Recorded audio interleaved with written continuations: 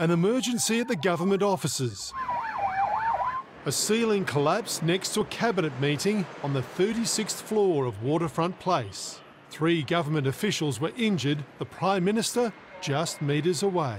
We take the security of our Prime Minister very seriously.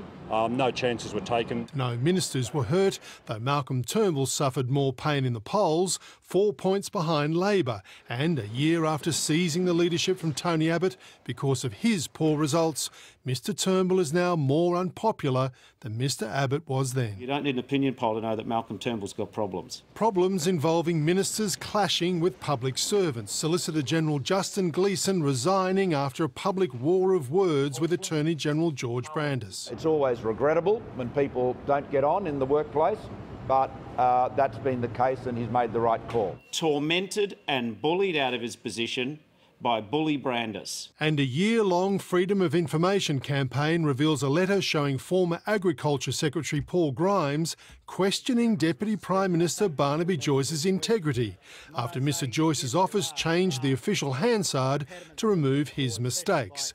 Dr Grimes was later sacked. More distraction than delivery at the moment, though, a government developing a dangerous self-defeating pattern. Every time it seems to look up, the ceiling falls in. Mark Riley, 7 News.